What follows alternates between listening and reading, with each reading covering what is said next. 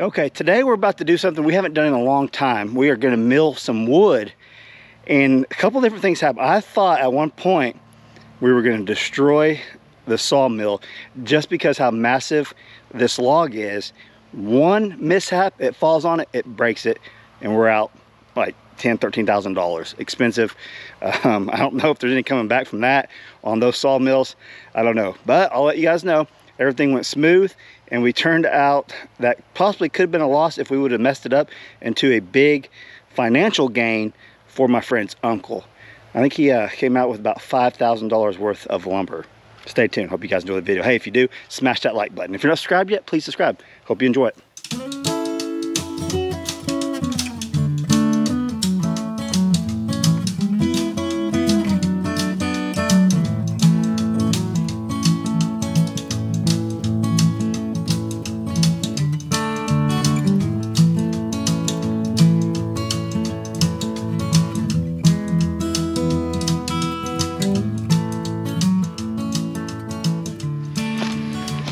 Okay, we're back at the homestead, and my buddy has been wanting to bring over this big walnut tree that his stepdad cut down in their yard.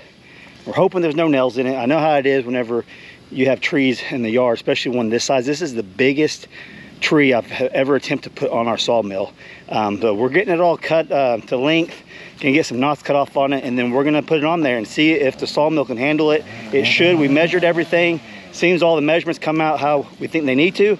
So I'm gonna show you guys. Big old walnut, 100-year-old walnut tree. Let's see what's inside.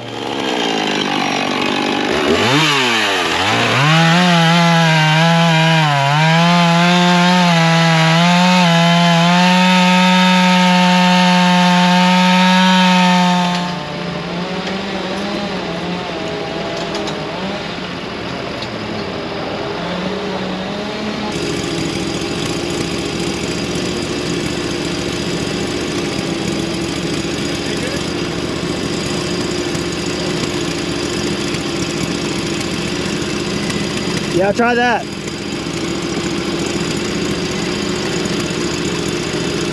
Hold on, Brett.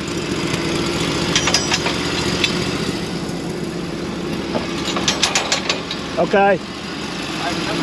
Keep coming. Keep coming, come on.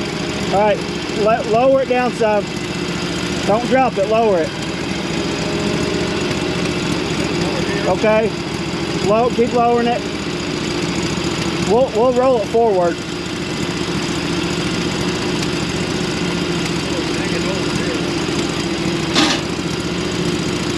Okay. There you go.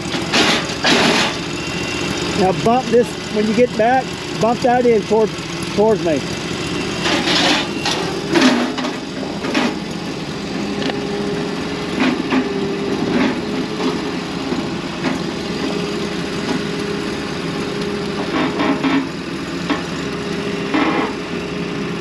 Okay.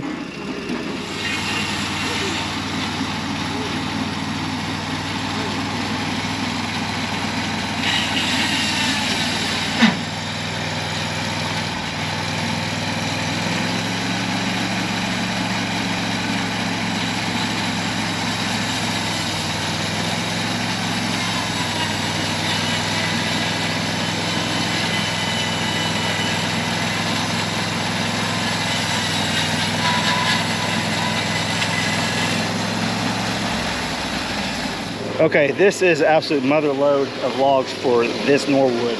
Biggest one I've ever put on there by far. So we're gonna do some live edge. He actually does a lot, my buddy's uncle does a lot of woodworking. This is Walnut. He's gonna take it back to his place. He's gonna square it all up, do what he does with cutting boards and all that. But this is out of the yard, so I'm hoping there's no nails in it. I'm hoping. Take it off first, Paulie, and then slide it off. Hold on, Joe, let me grab it and we'll put it. Let Rick get it. Yeah, you got your fork here, don't you, John? Huh?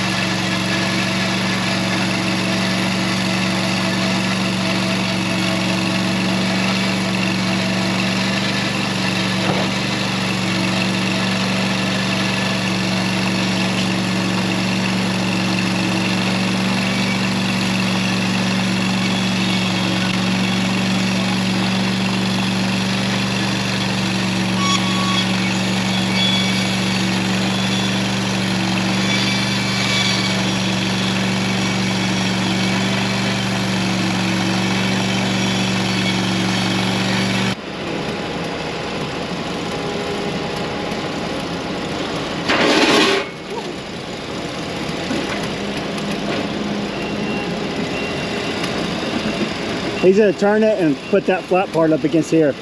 Yeah. Yeah, okay. So that makes more sense to me.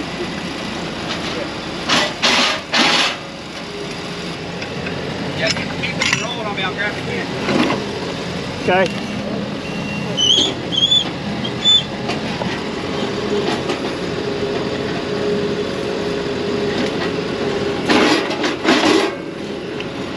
Can you pinch it higher, Brent? There you go. Can goes up and out about that.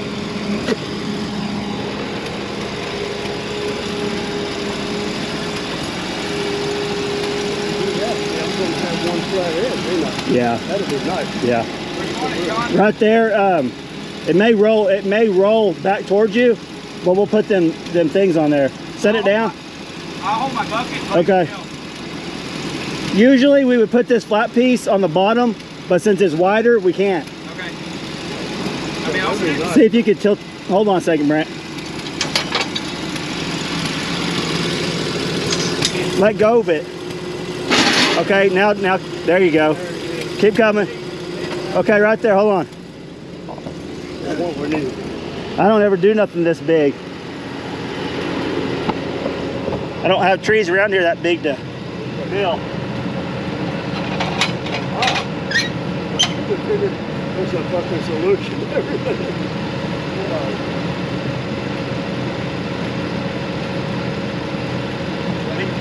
Yeah, we could take a couple off the top and then put that on bottom, make it easier on us. Yeah, what are you going to do? I should hold it, we'll see.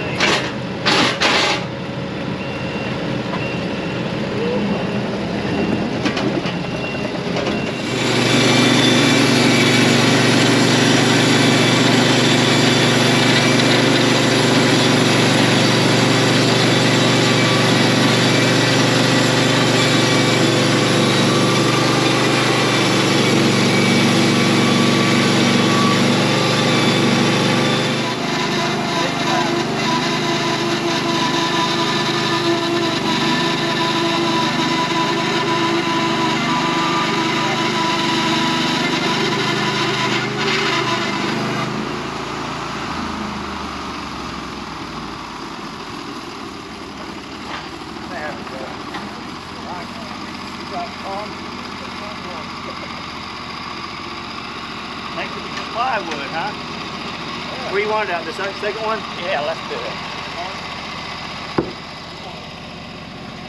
Don't let it flop on. Heavy suckers. They don't slide really. So they are cutting these about 1.5 inch slabs by 10 foot long. And they've got 1, 2, 3, 4, 5, 6, 7, 8, 9, 10. They got about 14 already, and they probably got at least 4 more they're gonna be able to cut. So he's gonna, he told me, I'm 80 years old, I ain't gonna live much longer. This shall last me a lifetime. This is by far the biggest one we've ever cut on this machine. We maxed the machine out for sure. I'm just glad it was the size that it was, so we could mill this up for him. Look at that.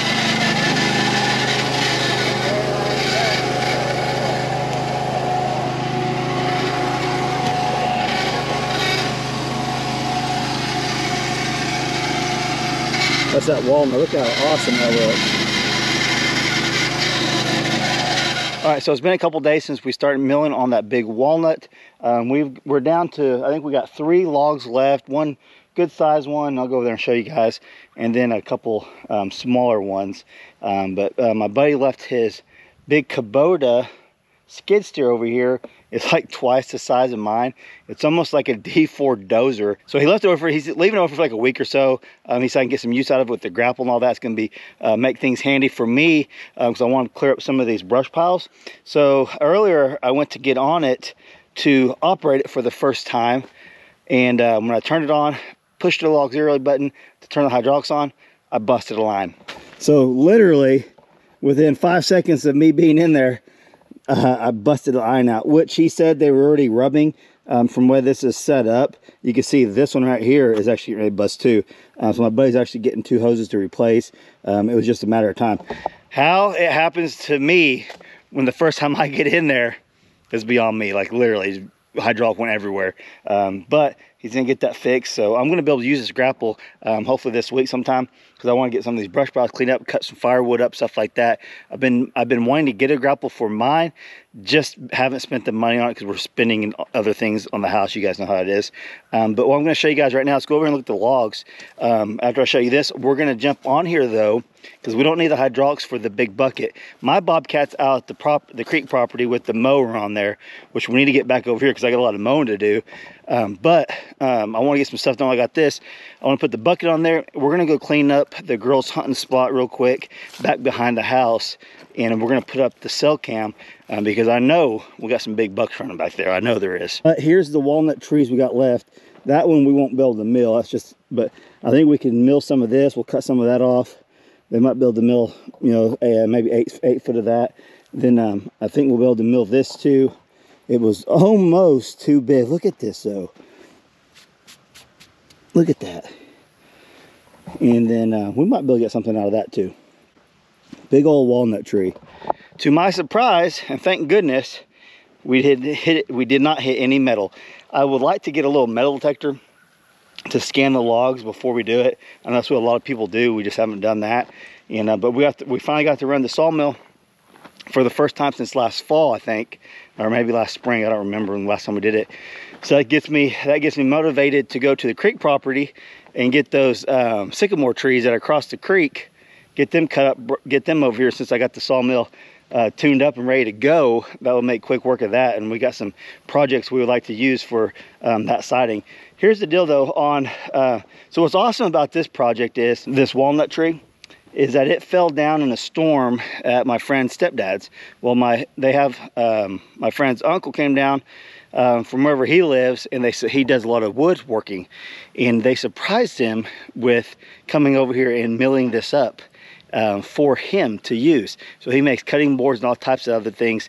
He told me just the lumber they got already is about $5,000 worth of lumber that he would have to purchase. I don't know anything about pricing and stuff. That's just what he told me.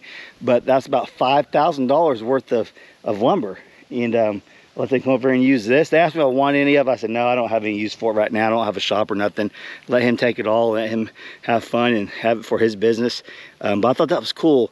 A storm knocked over a tree and now has provided this man for his business $5,000 worth of material, which I'm sure he'll turn it into $10,000 or $15,000, whatever his price is on things. I don't know how much all that stuff goes for, but I know he's gonna appreciate it, and he said it's probably gonna last him the rest of his life. And he was laughing about it, you know. But I thought that was pretty neat that they saved that log for him, because they hit me up. My friend hit me up a while back and was wondering if they can come over and mill us. I said, yeah, anytime, just bring it over. And they're waiting for his uncle to come down, and they surprised him with it. How cool is that though? $5,000 worth of lumber in about 3 hours. It's pretty cool. So that tells me we should start a sawmill business. Yeah, right. Like, I don't have enough stuff going on, but I will say this was the biggest one, that Norwood sawmill that they sold at the time when we bought it a few years ago.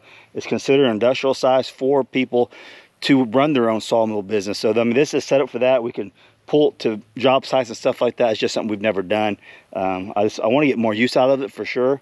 But I'm glad I was able to help them out and help make that man's day with all that lumber. So let me get the Bobcat, or let me get this Kubota disconnected without throwing any hydraulic fluid everywhere, and get the bucket on, and let's go out to the girls' hunting spot. I haven't been out there this year, so let's go take a look at it.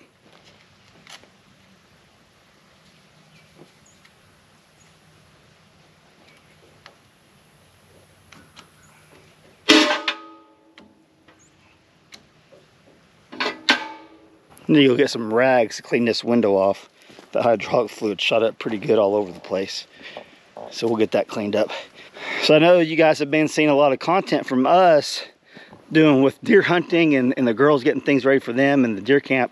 That's just part of it. You guys know we always film what we've got going on. We'll give you guys an update. We haven't got anything else done on the siding. Randy got pulled onto another job, and I need his help doing this other stuff. It's not a one-man job. It's definitely a two-man job, but he started another big job. He should be done this week, so hopefully next week we'll get all the siding done, and I'll show you guys that too.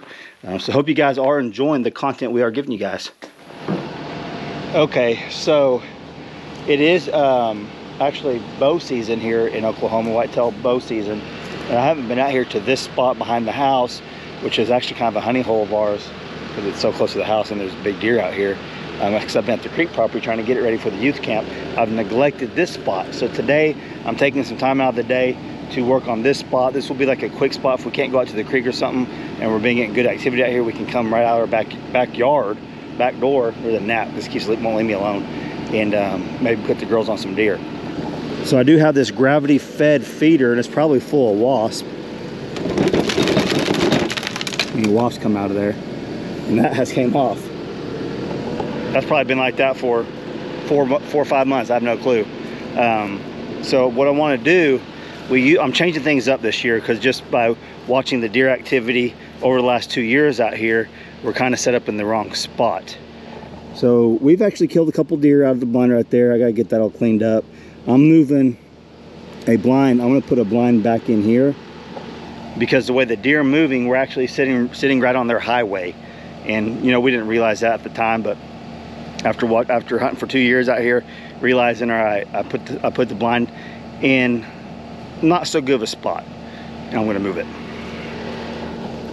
So what I want to do though is hopefully with this big Kubota, I could clear some of this stuff to get the feeder and get everything set up where the deer will come in, and we can set off the trail over here 20 or 30 yards and have the girls a good clean shot right into here. So I'll set the camera up and we'll see what this Kubota could do.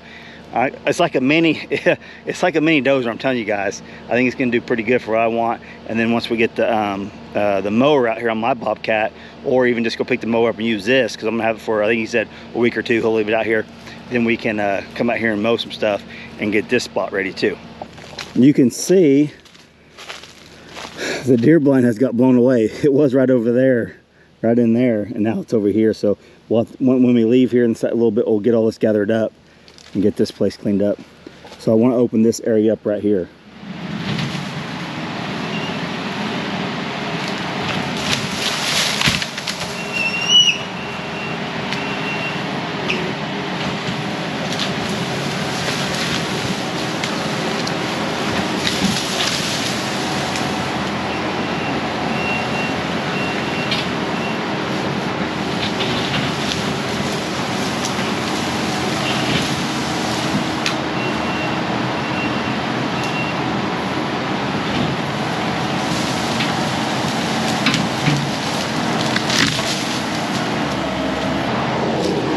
I'm gonna go get my smaller bucket that's sturdier than this one because I don't want to mess his bucket up by pushing stuff over, because it's really not made for that as far as the bucket goes.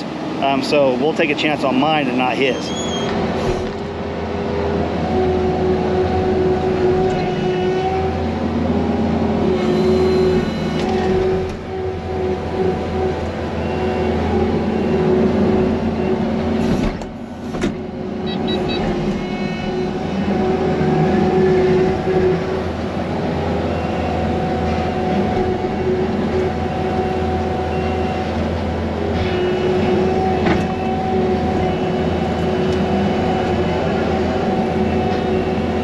Okay, so right now I'm just trying to clear a few shooting paths, and kind of go from there. I'm going to work on it for a little bit, then I'll show you guys what I get done.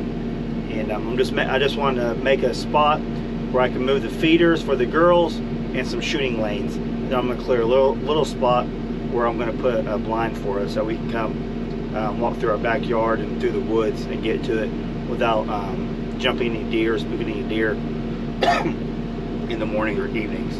Before, we're walking right through the middle of the woods where we would jump some things like that. Now what I want to do is make where we got easy access that we can sneak in and without being detected.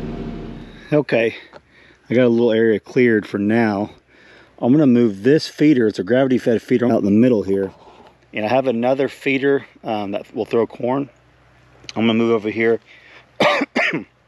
We're probably going to abandon the pond area because we had zero luck last year, and we went out there several times and we never even seen a doe as far as I can remember. So I don't know if something's changing, if the neighbors are hunting, cutting them off over there, or if the pond build and all the work over there is scared. I don't know. We've got tracks at the pond, but it was just real weird last year. We usually see a lot of deer over there, and last year we didn't see any. We've seen everything right here. So hopefully disturbing it. The deer are really curious animals as it is, so I think they'll be in here tonight just kind of seeing what's going on and looking for whatever acorns or anything I got out here. But I'm gonna move this feeder real quick, and I'm gonna put two different kinds of traction out here. One's gonna be like a buck lure, and I got a salt lick I'm gonna put out here, and then I'm gonna get some corn with the other feeder and put it out here. And this will be our main hunting area here at the homestead. So the gravity feeder, I've actually got pictures. A lot of people ask, do they really work? I actually got pictures of bucks getting in here and eating out of it, as long as this isn't broke. And you always gotta be careful of wasp nest. I think we're good. Hopefully it didn't break. I think it just goes back on there. So I'm gonna get this set up, probably go get the salt licking camera, and then we'll set it up out here and call it good today out here until I get my mower. I really need my mower out here to mow all these smaller saplings. And I think I'm gonna put a blind out here, and then probably a ladder stand in opposite sides of each other for different wind directions, because north wind, south wind really plays an effect in this spot.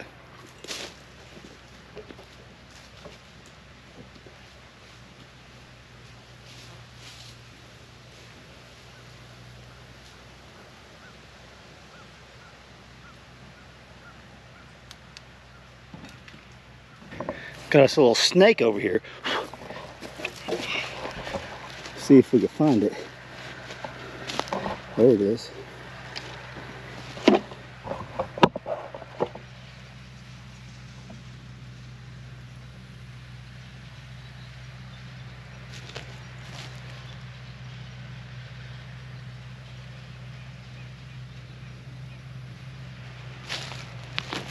Not real sure what that was. You leave me a comment down below what kind of snake was that.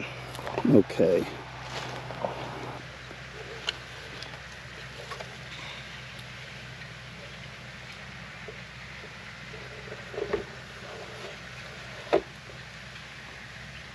So we're in business right here. So I think I'll put some of those buck pellets in here, and then I'll put my feeder, another feeder right over here, and we'll load it up. We'll give them choice just to keep them around. And so I'm gonna go get that salt licking camera and come back out here real quick and set it up. All right, the trophy rock.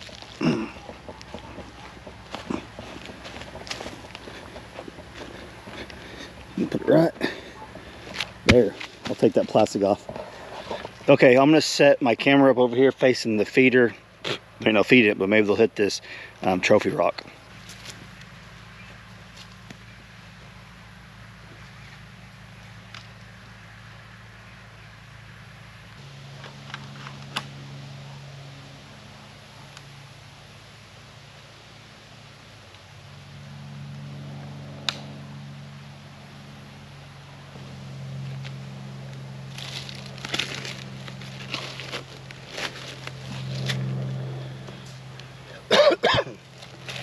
That is some good stuff. They love it.